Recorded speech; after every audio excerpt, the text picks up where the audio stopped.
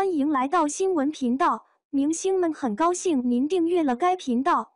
肖战张婧仪藏海传剧组发声明抵制代拍、偷拍，剧组正常的拍摄工作遭严重干扰，已严重侵犯剧组的正当权益。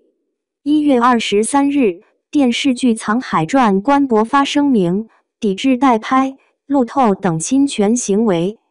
声明称，剧组正常的拍摄工作遭受到大量代拍、路透、偷拍以及各类保密信息泄露的严重干扰，已严重侵犯剧组的正当权益。剧方呼吁观众、网友及粉丝共同尊重与保护《藏海传》工作成果。全文如下：《藏海传》自开拍以来，获得了广大观众、网友以及粉丝朋友的关注与支持，对此，我们深感荣幸，在这里也真诚地感谢大家的厚爱。但与此同时，剧组正常的拍摄工作却遭受到大量代拍、路透、偷拍以及各类保密信息泄露的严重干扰。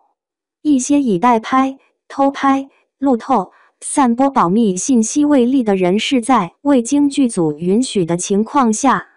以各种不正当手段拍摄并擅自发布未经剧组同意公开的重要物料与内容，包括但不限于图片、视频、音频、通告、剧情信息等，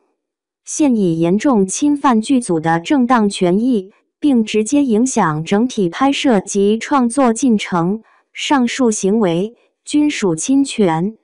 对此，我们恳请大家尊重《藏海传》台前幕后每位主创人员的辛苦付出，坚决抵制代拍、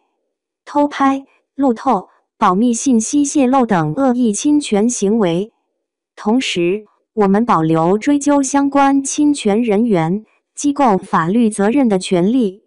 望广大观众、网友以及粉丝朋友们和我们一起，共同尊重与保护《藏海传》全体演职人员的工作成果，期待《藏海传》以最好的效果未来与大家见面。综合官博资料显示，古装剧《藏海传》由郑晓龙任总导演，曹艺文执导，肖战、张婧仪、周琦、黄觉领衔主演，